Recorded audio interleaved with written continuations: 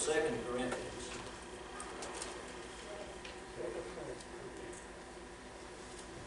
And I'm just going to read from the first verse down through about the ninth. But before I do that, you know, if I could sing. Is this yours, Esther? Is this the one you're just playing? Should I wouldn't have it. It's smart.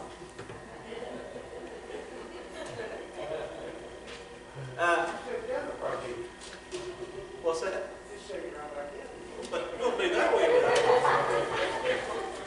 Boy, you're getting contrary. I'll be honest with you, I don't know how these are going to work today. It's been a long time since I've tried them. That's it good, Lord. Probably the last thing I picked was Proud Mary.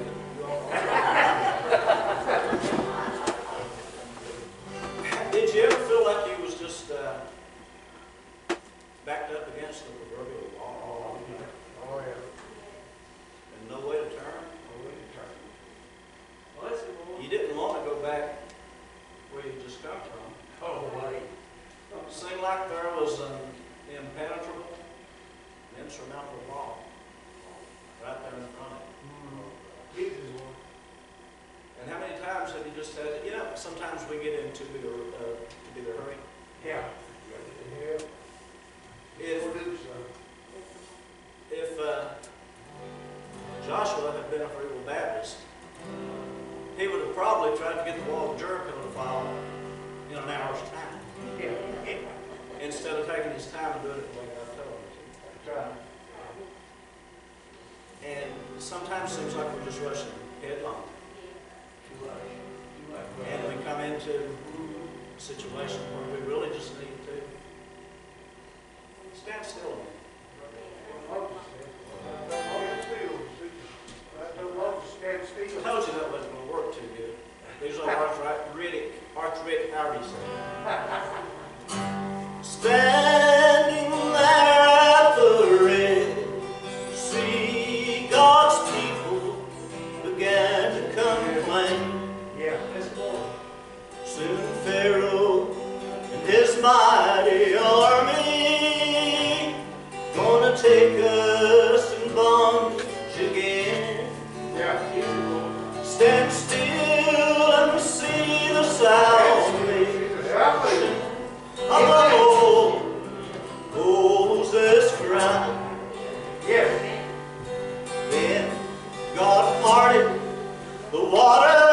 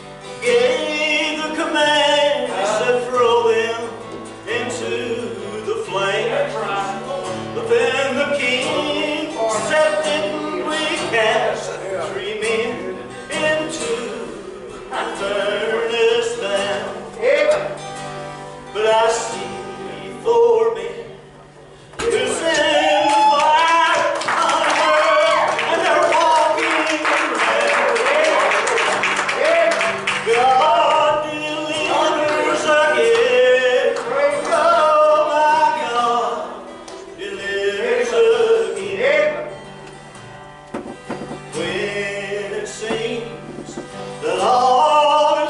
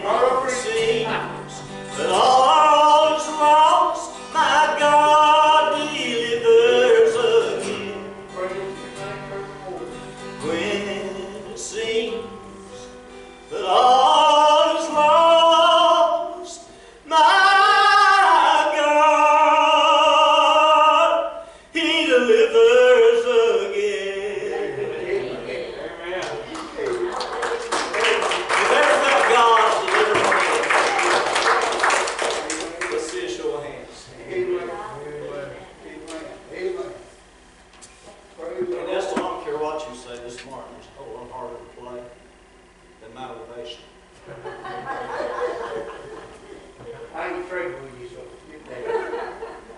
Man, I missed it again, didn't I? You did, son. Listen, Lord, son. If I were to ask, or anyone was to ask, any child of God in here, how did you get saved? I would venture to say that the verse that would immediately come into most people's minds is, by grace are you saved, through faith. The Apostle Paul knew a lot about grace. He knew a lot about the goodness of God. And grace is something that, if you look at the way that man wants to define it, best I can remember, I was in a hospital waiting room one time, visiting somebody, and it was during a time when the Winter Olympics were on. And the TV screen that they had out there in the waiting room was showing a lady ice skating in the Olympics. And the commentators went on and on and on about what grace she exhibited when she was doing all of her maneuvers. I guess that's the definition of grace. Most of us, when we sit down to a meal, before we start shoveling it in, we offer up a few words, and we call it grace. Been a lot of places and been asked to say grace at a lot of meals. Everybody that wants to, turn and look at Amanda for a few minutes. Amanda has 3 little boys: Austin, Braden, and Connor. Austin, very seldom ever, if we're going to have a meal, I'll say, Austin, do you want to say grace? Very seldom will Austin turn down the opportunity. And he usually, it's really simple, he usually bows his head and he says, thank you, Jesus, for the food and for everything you do for us. Amen. We went out to eat one Sunday after church with Matt and Amanda. Of course, Matt didn't pay, but we all went out to eat. But we went to this buffet, a pizza place that had a buffet.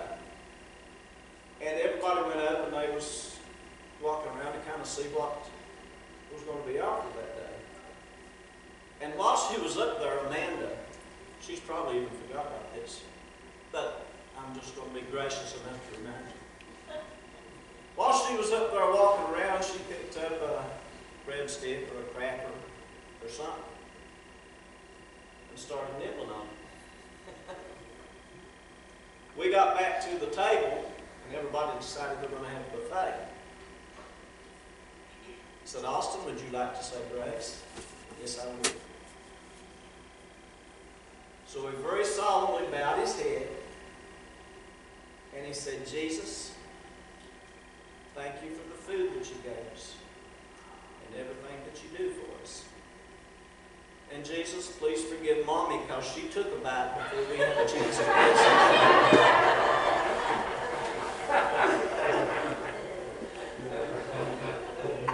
All the other definitions of grace, did you all find where I told you to go in the Bible? All the other definitions of grace, probably one of the very best that I can come up with. I didn't come up with it. I heard it. I remember it. Someone was asked the difference between God's mercy and God's grace. And someone defined it as mercy is when God does not give us what we deserve. Grace is when God does give us what we don't deserve. Every member of this congregation, if you have been down to the fountain. If you've been forgiven of the sins that were in your life, you receive mercy and grace. But you receive grace in that God says, I know you deserve this, but instead of this, I know you need this. The Apostle Paul, and it's going to be somewhat of a lengthy reading this morning, but he said, it is not expedient for me doubtless to glory. I will come to visions and revelations of the Lord. I knew a man in Christ about 14 years ago, whether in the body I cannot tell, or whether out of the body I cannot tell, God knoweth. Such a one caught up to the third heaven, and I knew such a man, whether in the body or out of the body, I cannot tell, God knoweth. How that he was caught up into paradise and heard unspeakable words, which it is not lawful for a man to utter.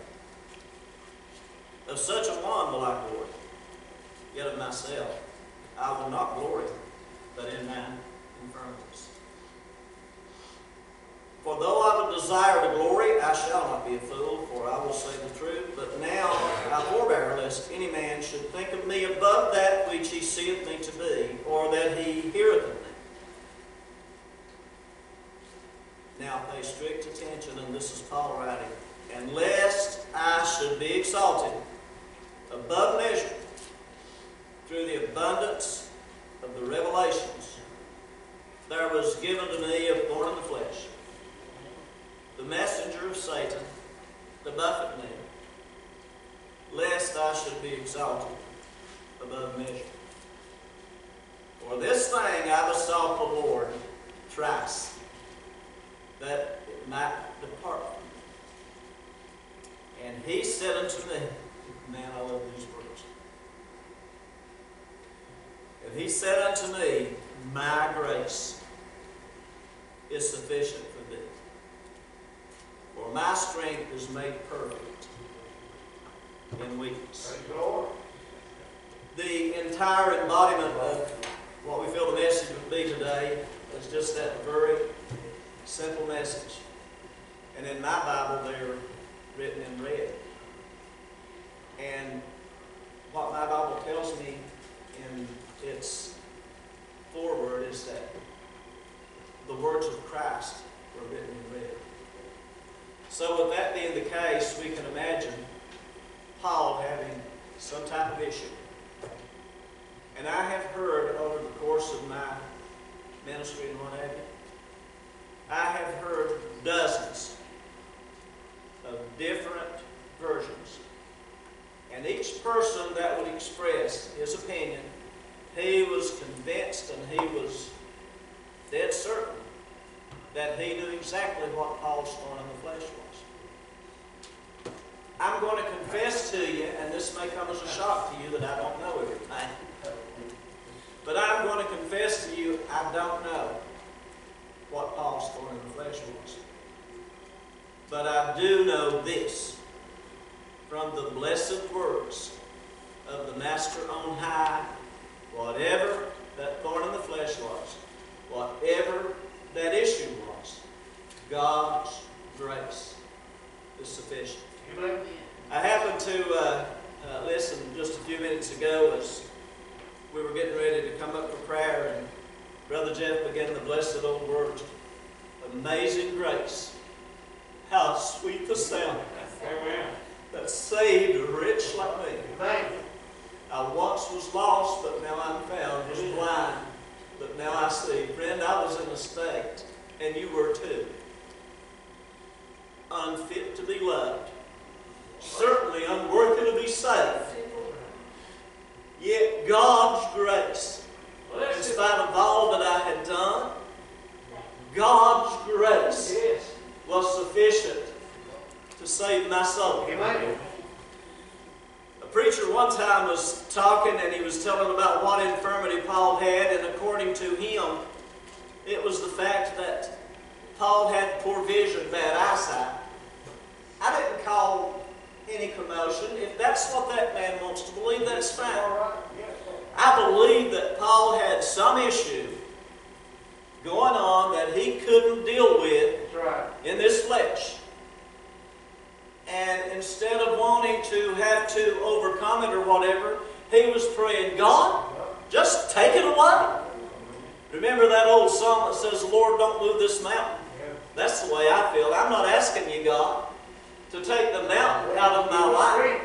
Just give me the strength. Amen. Through your amazing grace, Amen. give me the strength to climb.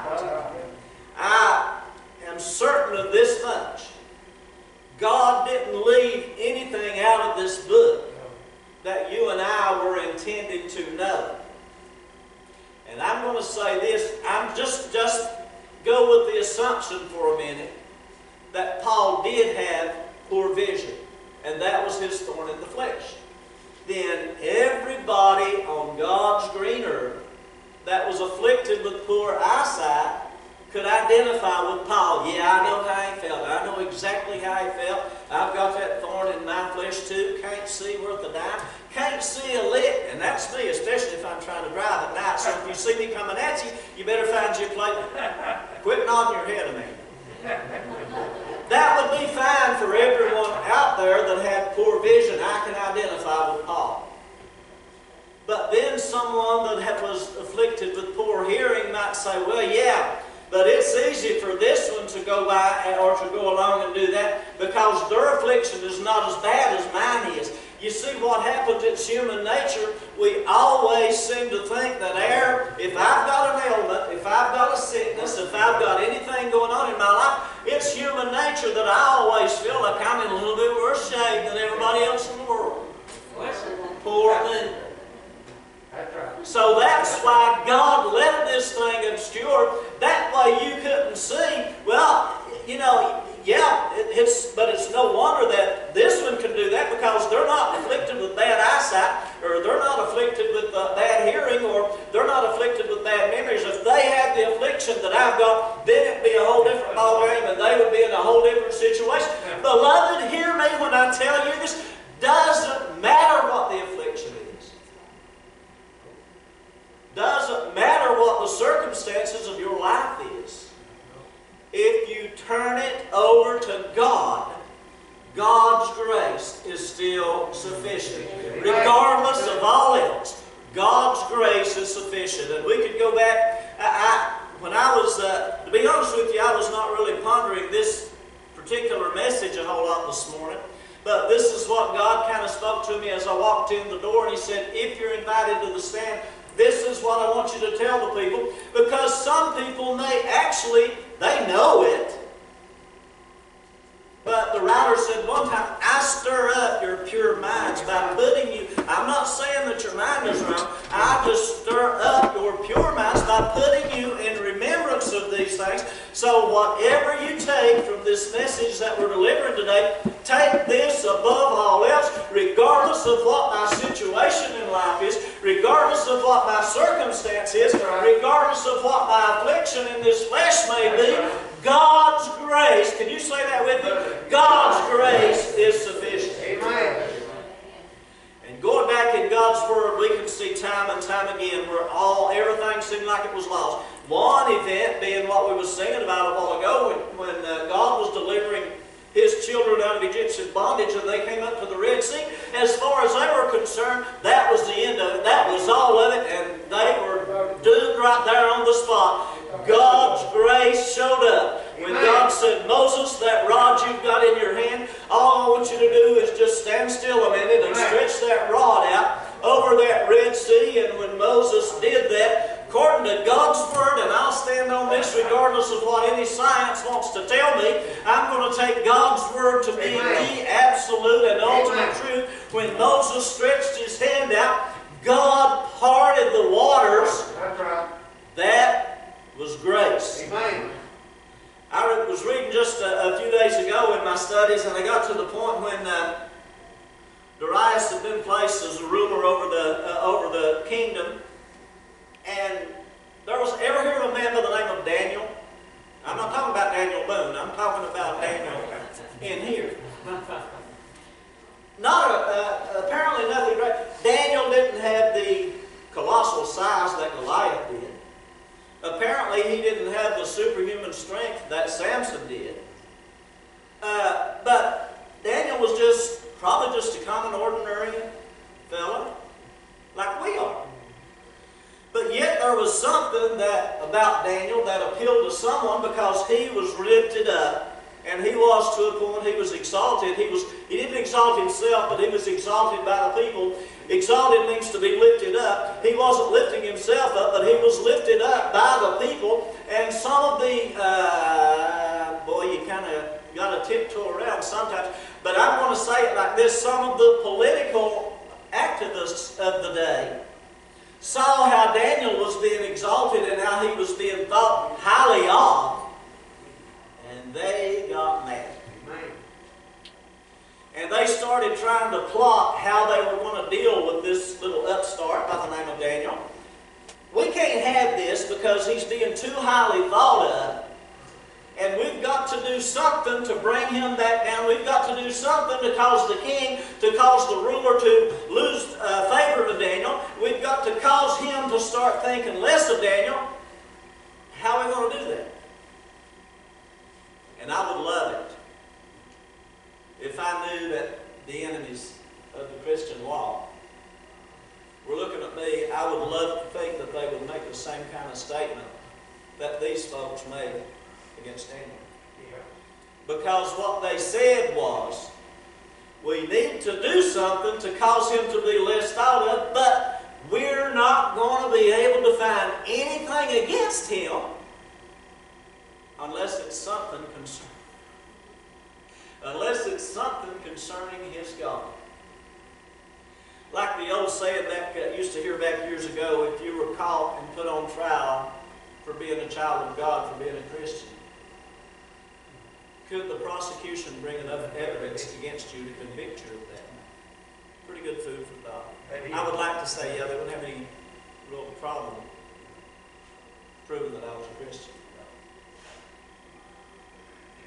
But they went to the ruler and they said, here's what we like. You're such a mighty ruler and you're such a glorious, you're such a magnificent person and you're just so wonderful in every way.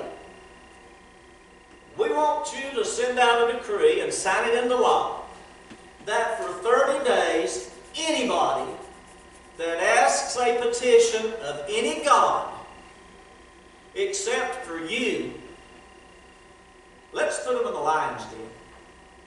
That'll teach them.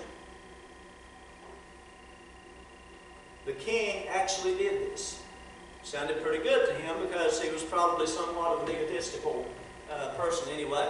Sounds good. This will make me look real big and this will make me look good, so I'll put it in the law. That way, anything that anybody wants, if they ask it of anybody besides me, I'll throw them in the lion's den. Daniel knew the decree had been signed. He knew the law was now in effect. We'll call it an executive order. But he knew it was in effect. Did you ever study and read what Daniel did? He ran into the closet and slammed the door where nobody couldn't see him. No, that's not what he did. Daniel, knowing what was going on, man, this excites me. Instead of going and hiding, he walked right up to the open window, looking out over all the land. He went right out in front of her. Man, I tell you what, I pray a whole lot in the closet. I pray a whole lot in the bed. If I'm in the car and Rose is driving, I pray a whole lot in the car. But thank God I am not ashamed or I am not afraid. So far, I have not seen anyone come up with anything that would frighten me enough to keep me from being willing to call out to the name of my Almighty God in front of everybody and everything. Amen. Daniel walked right up to the window 3 times a day. Well, guess what? Somebody caught him. King, it kind of sounds familiar with what Nebuchadnezzar did with Shadrach, Meshach, and Abednego. But anyway, King, remember that law that you signed? Yeah. Well, guess what? Daniel's praying to that God that he serves anyway. take him and throw him in the lion's den. They took him probably sometime close to evening. And they put him in the den of lions. No doubt they knew beyond a shadow of a doubt that as soon as Daniel was put in there, and as soon as his escape route was closed off, not going to be nobody that... Sometimes I have felt like I've been thrown to the proverbial lions. But these were real, honest to goodness, big, humongous kitty cats with great old big teeth and great old big claws. And they knew beyond a shadow of a doubt when we put him in there and close off his escape route and just leave him in there, they are going to literally rip him to shreds. The next morning, they walked up to near where this was supposed to have taken place. King called out, "Daniel, that God that you serve, was he able to help you out in this matter?" King wasn't really expecting to hear Daniel say anything. And then I like to think about it, and back in that cave, Daniel's sitting back there probably, and this is just simply my conjecture of the way things probably went on, probably Daniel went in there, and when bedtime came, he scrouched himself down and laid this head of his right back on the big soft belly of one of those big ferocious lions and slept like a baby all night. King didn't sleep well at all. Is that God that you serve, was he able to do anything for you in this matter? And then from somewhere back in there came the words, "O King, live forever." In other words, I don't have anything against you, King, but your little plot really didn't work all that well, because the grace of God, that word grace, grace, I know what the Bible said. The Bible said, Daniel said that God sent his angel and closed the mouth of these lions, so they didn't do me any harm whatsoever. Still, it was grace that closed the mouth of those lions. We could go on and on and on. There's no doubt in my mind that when a little small shepherd boy stood out on a battlefield to face a giant about a little over 9 feet tall, and he had nothing but his shepherd's sling and 5 little stones, wouldn't have stood a chance. There is no doubt in my mind that when David walked out there on the battlefield, there was a time that even his own brothers and all those folks in Saul's army, not wanting to see what was going to happen to this little fellow, they walked as close up to where the battle was going to go on as they could. But there came a point. They knew not to cross that imaginary line. When David took that one more step, grace stepped in. When David put the stone in the sling and started taking it. Listen, back when I was a young and I was dead-eyed with a slingshot. It got me in a whole lot of trouble a whole lot of times, but I was real good with a slingshot. I never saw the day that I would be willing to face Hulk Hogan and leave it no more than a slingshot. When David stepped out with that little sling, grace stepped in. Amen. Grace let David know exactly when to let that stone go. We could go on and on. Grace at the Red Sea. Grace at the battle between David and Goliath. Grace when Shadrach, Meshach, and Abednego were cast into the burning fiery furnace. Grace when Daniel was cast into the lion's den.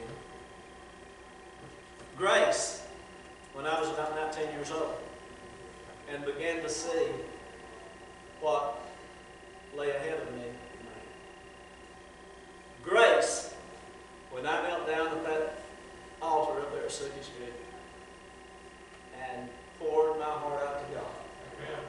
grace moved in. Okay, that's right. Where's grace at today?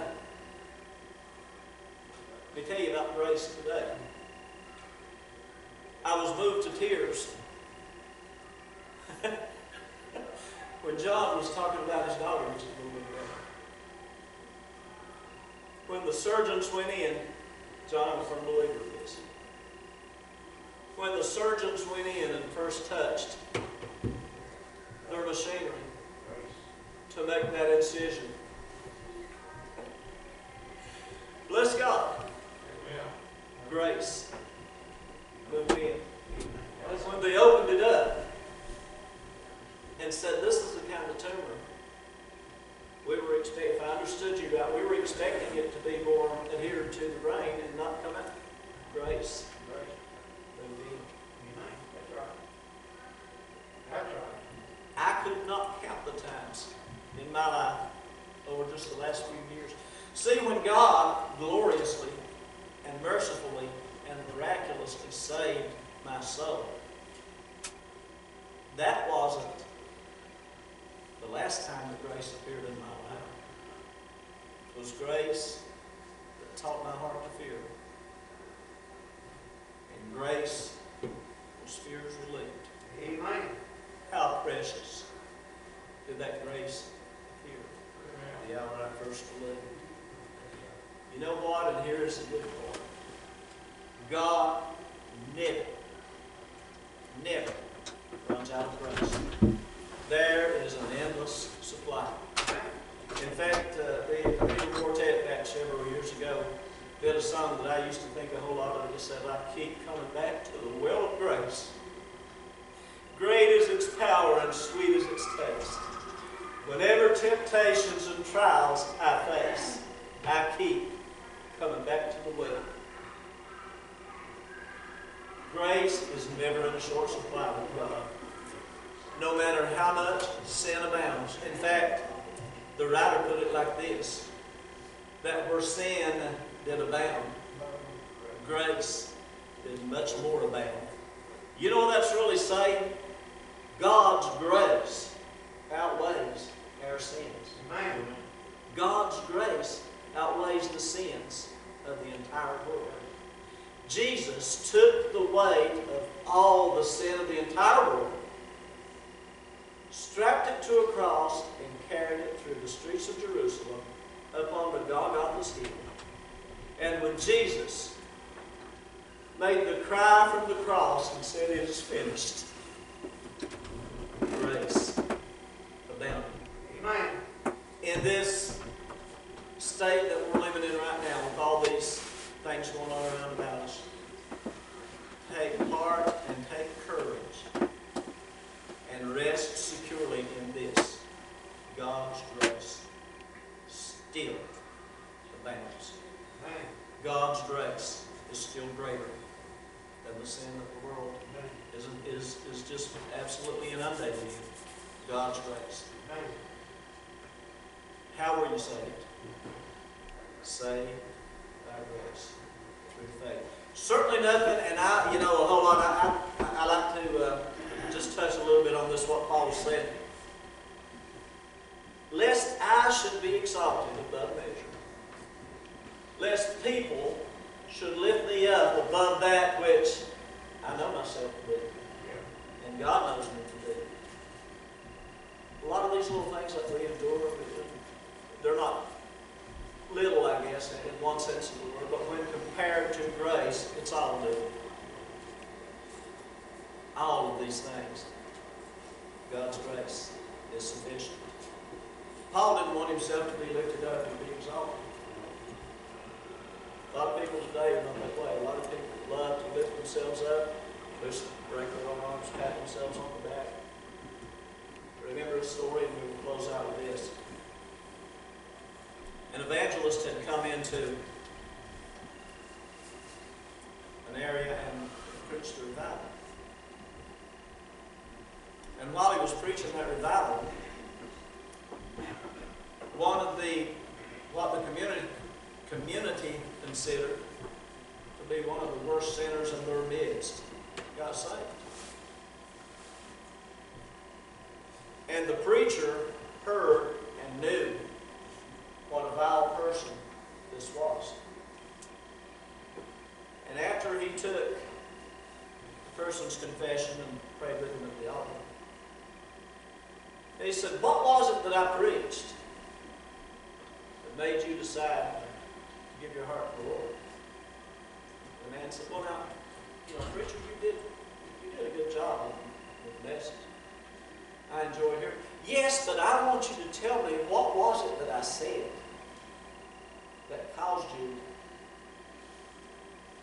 to turn from your sins?" And again, preacher, I really, you had a good message. I enjoyed the message. And the minister said, "But I want to know specifically, what phrase did I use? Because when I go preach in this other place, I can use that same phrase and maybe able to reach another sinner person." And the man said, "No, I'm just level with you, preacher.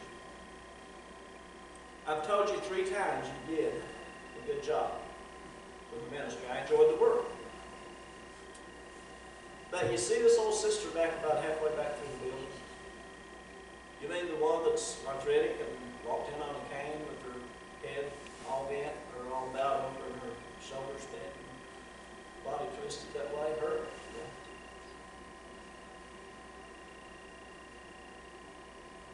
Here's what happened. I lived close to his sister. And I would see her quite often. She lived maybe 3/4 of a mile or so, a mile away from the church. But when church time came, she didn't have people to drive her up in an air-conditioned or heated automobile. But I saw her walking. I saw her walking up the hollow. Rain, snow, the heat of the sun, whatever it was. I saw her walking to church. I could look at her and tell that she didn't have clothes that were really sufficient.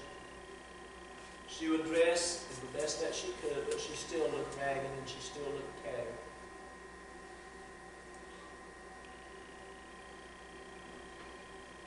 But when the church doors were open, she would come in and find her seat. Quite often I know that she didn't have sufficient food. Yet when they would be singing the hymns out of the redback hymn or whatever, she would raise her hands and there would be tears. You did a good job, preacher. You preached a good message. But the dedication of this lady, that's what caused me to start looking into my life and into my soul. That's what caused me to recognize that there was truly something great about this salvation that she had. That's what caused me to understand amazing grace. How sweet the sound to save a wretch like me. Whatever, I'm going to leave you with this, whatever is occurring, even this pandemic that we're going through. Thought I was going to get through an entire message without ever once mentioning this. But we need to keep in our hearts and in our mind, in the eyes of God, this is such a small thing. And rest assured, God's grace is sufficient. Brother Estel, let me turn the service back over to you.